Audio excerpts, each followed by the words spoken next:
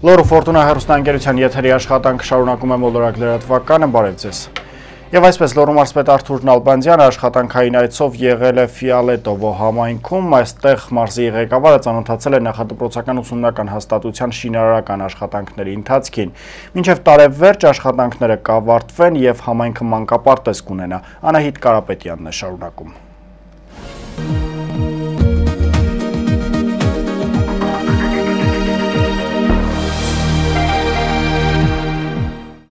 Այս նույն տարածքում խորհրդային միության ժամանակ գործել է Լերմոնտովոյի մանկապարտեզը, սակայն ոչ տիպային շենքում։ Հազարբերակցություն ունեցող ռուսական համայնքի ղեկավարը մանկապարտեզ ունենալը համայնքի համար չափազանց կարևոր է համարում։ Մեր համայնքի համար դա մեծ ուրախություն է, հա, որովհետև համայնքը ոնց որ թե չի եղել այս ձևի բան, այս ձևի շինություն, այս ձևի հարմարություն, հա, հետո երեխեքը միջև դպրոց գնալ արդեն մի բան կիմանան, կզարգանան երեխեքը։ Համայնքը շինաշխատանքների համար դեռ անցած տարի հատկացրել էր 9.5 միլիոն դրամ, իսկ հա հաջորդ ավարտական փուլի համար Հայաստանի Հանրապետության տարածքային զարգացման հիմնադրամի միջոցով 62 միլիոն դրամ է հատկացվել, որպեսզի մանկապարտեզի շինարարությունն ամբողջությամբ ավարտվի։ Պետք է ասեմ, որ Լերմոնտով համայնքը մեր միջին խոշորությամբ համայնքներից է և այս համայնքում մեզ համար շատ կարևոր էր նախադպրոցական ուսումնական հաստատություն ունենալը, հաշվի առնելով նաև, որ այս համայնքում ապրում են ազգային փոքրամասնություններ։ Ազգային փոքրամասնությունները մեր ուշադրության կենտրոնում են և մենք առաջնահերթություն տվեցինք հենց Լերմոնտով համայնքին, որպեսզի համայնքում մանկապարտեզ լինի։ Եվ ինչպես տեսնում եք, շինարարությունը ընթացքի մեջ է և ինձ թվում է շատ կարճ ժամանակում այն ամբողջությամբ կավարտվի և կունենանք մեր հերթական հրաշք մանկապարտեզներից մեկը։ Շինարարությունն իրականացվում է ԱՅՊՕ-շին ՍՊ-ի կողմից։ Այսօր աշխատանքների զգալի մասը կատարված են, որոշներն ավարտական փուլում են, որոշներն էլ արդեն ավարտվել են։ Աշխատանքները, որ հաշվում եմ 100%-ով ավարտված, ամբրացման աշխատանքներն է, տորգետացումը լրիվ ավարտված է, փոքր մասնաշենքի 50%-ով արած առաջի հարգի արդեն ծածկն ենք անում, գազը արած է 100%-ով, գազը շենքը մա,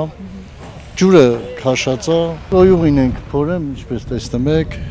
Այսպիսով 26 երեխայի համար կառուցվող նախադպրոցական ուսումնական հաստատությունը ոչ միայն կլուծի փոքրիկների նախնական կրթություն ստանալու հարցը, նաև աշխատատեղերի խնդիր կլուծի։ Համայնքի ղեկավարն ասում է, որ արդեն իսկ որոշվել են, որ հաստատությունում կաշխատեն համայնքի մասնագետները։ Շենքը շահագործման կհանձնվի հունվարի առաջին տասնօրյակում։ Անահիտ Կարապետյան, Արտաշես Միրզոյան, Մոլորակ, Լերմոնտովո։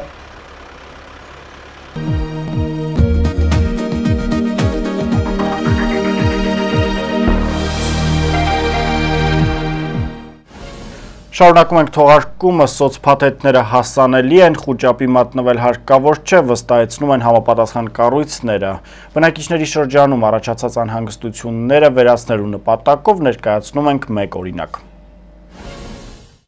Հաշվի առնելով սոցփաթեթների հետ կապված բնակչության շրջանում առաջացած անհանգստությունը, Վանաձոր Արմենիա առողջարանը դիմել է զբոսաշրջության զարգացման քաղաքականության վարչություն։ Հարցով արդյոք սոցփաթեթները ուժի մեջ են, թե ոչ։ Հարցմանն ի պատասխան զբոսաշրջության զարգացման քաղաքականության վարչությունից պատասխանել են, որում մասնավորապես ասվում է.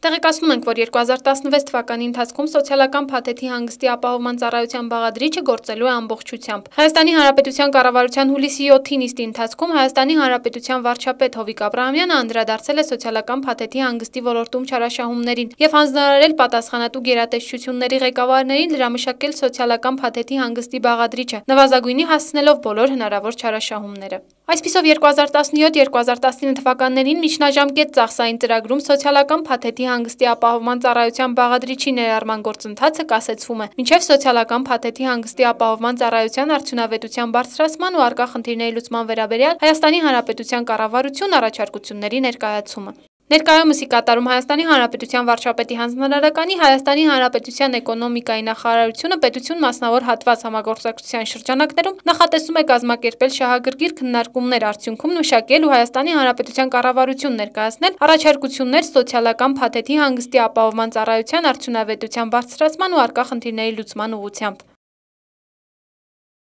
Արմենիա-Վանաձոր առողջարանում գործող մի շարք ծառայություններից բնակչությունը կարող է օգտվել ոչ միայն սոցփաթեթների շրջանակներում։ Անի Հարությունյան, Մոլորակ։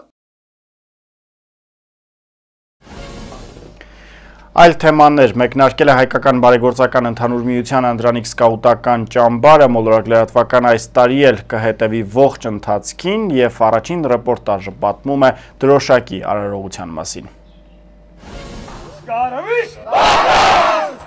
Սկաուտը միշտ պատրաստ հենց այս կոչով ու վստահությամբ այս տարի էլ մեկնարկեց հայկական բարեգործական ընդհանուր միության անդրանիկ սկաուտական ճամբարը։ Այն հայրենաճանաչության իսկական օրրան է դարձել սփյուռքահայ հարյուրավոր սկաուտների ու արենուշների համար։ Այս տարին էլ բացառություն չէ, աշխարհի տարբեր անկյուններից Հայաստան, մասնավորապես Լոռվա Թեժլեռ են եկել հայորդիներ, ովքեր առաջիկա օրերի ընթացքում կբացահայտեն իրենց նախնիների հայրենիքը իր ողջ շքեղությամբ։ Թեհրանից 50, Միացյալ Նահանգներից 50, Վրաստանից 26, Իրաքից 7, Դուբայից 5 հայորդի արդեն Հայաստանում է, 12 սկաուտ ու արենուշ էլ նրանց Հայաստանից են միացել։ Ավանդույթի համաձայն սկաուտական ճամբարի մեկնարկը տրվում է դրոշակի արարողությամբ, վեր են բարձրանում այն երկրների դրոշները, որոնցից ժամանել են սկաուտները։ Դեպ դրոշակ, պատվի, առ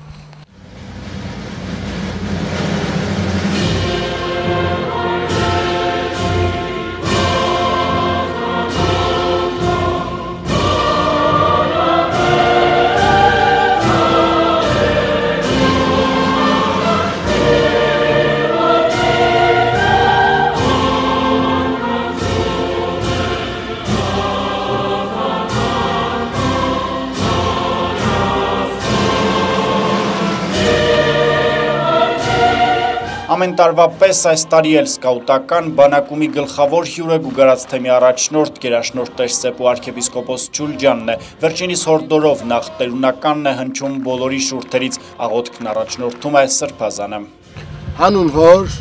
եւ Որդվո եւ Հոգու Սրբո ամեն։ Գուգարած թեմի առաջնորդի խոսքով հայրենիքը կա, քանի դեռ կան նրա զավակները, հայրենիքը հարատև է, եթե սերունդները գիտեն սեփական պատմությունը ու այդ պատմությունից կարողանում են ճիշտ դասեր քաղել։ Ոչ մեկի համար գաղտնիք չէ, որ այսօր Հայաստան եկած այս երիտասարդներն ու պատանիները 1.5 միլիոն սրբադասված նահատակների սերունդներն են, ուստի սրբազանի այսօրվա խորհուրդը մեծ է, ուրախությունն էլ միայն սկաուտներինը չէ, այս սերունդը այսօրվա ու վաղվա պահանջատերն է, հայրենիքում լինել յուրաքանչյուր հայի հոգևոր պարտքն է, իսկ Սփյուռքում հայոց պահանջատիրության մասին խոսելը նույնքան սուրբ պարտականություն։ Հայաստանում լինելը լրացուցիչ ուժ է տալիս գործը շարունակելու համար, դարձնում ավելի պատրաստ եւ ավելի մարտական։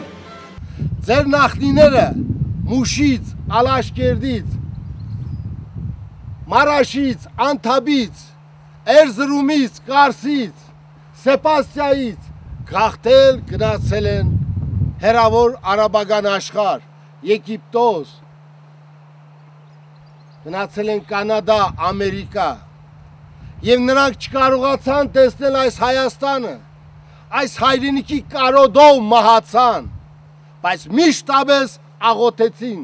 որ տեսնեն Հայաստանը, մայր հայրենիքը հզորացած։ Նրանք չտեսան, սակայն ահավասիկ նրանց թորներն ու ծորները, որ դուք եք, տեսակ և տեսնում եք ու վայելում եք։ Այսօր ուրախություն է երկնքում, որովհետև նրանք ուրախանում են, որ իրենց թորներն ու ծորները մայր հայրենիքում սկաուտական ճամբարում իրենց օրերն են անցկացնում։ Ձեզ բարի գալուստ մայր հայրենիք և կօրհնեմ ձեզ բոլորիդ, որ առողջ հոգով, առողջ մարմնով կրթվեք, դաստիարակվեք, ճանաչեք Հայաստանը ավելի լավ, քան գիտեիք։ Ամեն առիթով, երբ գալիս եք Հայաստան, աշխատեք ավելի շատ ճանաչել։ Հայրենասիրությունը սկսվում է հայրենաճանաչությամբ։ Նա, ով չի ճանաչում հայրենիքը, չի կարող սիրել այդ հայրենիքը։ Դրոշակի արարողությունից հետո ներկաները նաև բաժակ են բարձրացնում մաղթում, որ այս տարվա բանակումը ևս անցնի հագեցած ու որ ամենակարևորն է առանց փորձությունների։ Բարի գալուստ, ագանջի կանչի եղբայր Գևորգ Սանտուրյանը, Հայկական բարեգործական ընդհանուր միության Անդրանիկ սկաուտական ճամբարի ընդհանուր պատասխանատուի գործը այս տարի ստանձնել է Ռայմոնդ Հարությունյանը։ Վերջինիս վստահեցմամբ ամեն բան արվել է, որպեսզի սկաուտների ամառային այս օրերը առավել հագեցած լինեն եւ որ գլխավոր նպատակն է սկաուտները ճանաչեն հայրենիքը, Հայաստանն իր ամենավառ գույներով։ Այս բանակումում մենք երկու կարևոր գլխավոր ուրեմն ակնկալիք ունենք։ Նախ վերադառնում է մեր սկաուտական հիմունքների վրա, որպես սկաուտ, բայց երևի ասենք ամենից կարևոր է որ կարողանանք սփյուռքահայության երիտասարդ մատաղ սերնդին բերել եւ ծանոթացնել մեր հայրենիքի հետ։ Կան շատ մանավանդ Ամերիկայից, բանից, որ առաջի անգամն է գալիս են հայրենիք եւ իրանց համար շատ հետաքրքիր է։ Իրանց համար ուրեմն երևի ասենք բանակումի կեսը սկաուտական աշխատանքները, իսկ մյուս կեսը շրջապտույտները, հայկական տեսարժան վայրեր, որ ծանոթանան մեր ուրեմն ինձ ասած եկեղեցիների հետ, թանգարանների հետ, ուրեմն նման տեսարժան վայրերի հետ, որ իրանք ավելի շատ կապվեն հայրենիքի հետ, քանի որ մեր նախկին ծրագիրների, նախկին տարվա բանակումների ընթացքին եղել են անհատներ, որ ցանկություն են հայտնել գալ եւ հիմնական ապրեն Հայաստան։ Այն ապրումներն, որ ես ունեցել եմ մեր հայրենիքում, ցանկությունս էս եկա, որ մյուս երիտասարդներն հենց այդպես ունենան էթիկը եւ վայելեն եւ կապվեն իրենց հայրենիքի հետ։ Մեր բաժարը քալու է, որ Հայաստանը տեսնեն է, անպայման մենք իբր սփյուռքահայ, ամերիկա սփյուռքահայ, մենք Հայաստանը ճյուրինորեն չենք կնար տեսնել, ամբողջ օվգանոս հերու ենք, մեզի համար դժվարություն է այս երեխաները դարիներով իրենց բամությունը, հայոց բամություն սորվել են, քրելը սորվել են, երաժշտությունը սորվել են, հիմա կարող ենք բերել իրենց ու իրապես տեսնան ինչ սորվել են ասան փոքր կյանքերու ընթացքին, կարող են ուրիշ սփյուռքահայերուն ծանոթանալ նույնպես Երևանի հայերուն։ Շատ եմ սիրում, որ տարբեր ընկերներ եմ կարողանում ճարեմ հայ ընկերներ աշխարհի տարբեր ծայրերից եւ դե հայրենի հողա։ Այդ դրանից ավելի բարձր ակնկալիք ոչ ոք չի կարող ունենա, այդ հաճույքը որ ստանում եմ, երբ գալիս եմ, ասում եմ, որ իմ հայրենի հողի մեջ եմ, բանակում եմ, սկաուտական աշխատանք եմ տանում, այդ իմ համար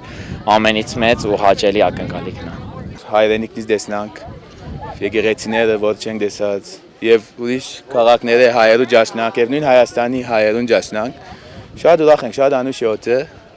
Ամեն ինչ աղվոր է Հայաստան։ Ուդելի կամով է, ուրիշ տեսակ է, մեր քաղաքին ասանք չէ, հայրենիքին ուրիշ է։ Եկել ենք ակնկալիքով, որ ծանոթանանք մեր հայրենակիցների հետ, ընդհանուր շփումը հաստատենք, հետագայի համար կապերը ուժեղացնենք եւ այլն։ Առաջիկայում նախատեսվում են այցելություններ Հայաստանի տեսարժան վայրեր, ամեն տարվա պես Մոլորակ լրատվական այս տարի էլ կհետևի բանակումի ողջ ընթացքին։ Սարգիս Գոքորյան, Համլետ Պապանյան, Մոլորակ։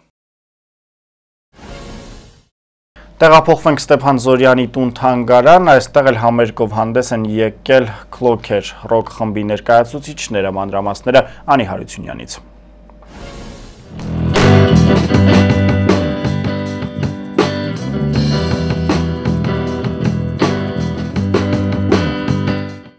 Մարզկենտրոնի ռոք հասեր երիտասարդությունը եւս մեկ հնարավորություն ունեցավ Ստեփան Զորյանի տուն թանգարանի բակում ներկա գտնվել Քլոքեր ռոք խմբի համերգին։ Խումբն ունի 6 տարվա պատմություն, սակայն մենահամերգներով հանդես են գալիս վերջին 1 տարվա ընթացքում։ Համերգի բուն նպատակը կարելի ասել է սորվային եղավ, որ մեր գիտարիստին ճանապարհում ենք բանակ։ Հա, ու տենց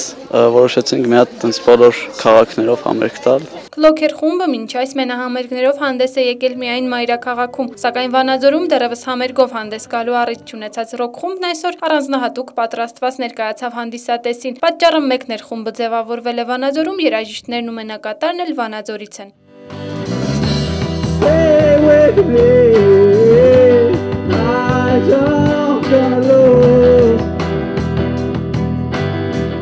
Անի Հարությունյան, Համլետ Պապանյան, Մոլորակ։ Սպասվող եղանակի մասին կարճատև դադարից հետո կխոսի Առնա Անտոնյանը, իսկ ես ձեզ այսքանով հրաժեշտ եմ տալիս եւ մաղթում ամենայն բարիք ցտեսություն։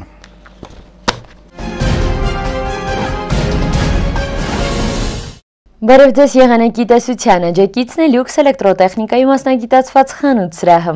Լոռու մարզում օդի առավելագույն ջերմաստիճանը կլինի 31 աստիճան տաքություն, այժմ ջերմաստիճանն ըստ քաղաքների։ Տաշիրում գիշերը սպասվում է 14 ցելսիուսը մինչև 26 աստիճան տաքություն, Ալավերդիում գիշերը կանխատեսվում է 19 ցելսիուսը մինչև 31 աստիճան տաքություն, Սպիտակում գիշերը կդիտվի 15 ցելսիուսը մինչև 25 աստիճան տաքություն, Ստեփանևանում գիշերը սպասվում է 15 ցելսիուսը մինչև 28 աստիճան տաքություն։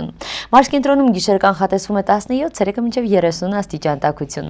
Երևանում գիշերը կդիտվի 22 ցելսիուսը մինչև 36 աստիճան տաքություն։ Հայաստանի Հանրապետության արտակարգ իրավիճակների նախարարությունը տեղեկացնում է, որ վաղը հուլիսի 16-ին սպասվում է առավելապես առանց ստեղումների եղանակ։ Քամին կլինի մինչև 7 մետր վարկյան հեռագությամբ, օդի ջերմաստիճանը կբարձրանա ևս 2-ից 3 աստիճանով։ Եղանակի մասին այսօր այսքանը, անկախ եղանակից ժպտացեք հաճախ ցտեսություն։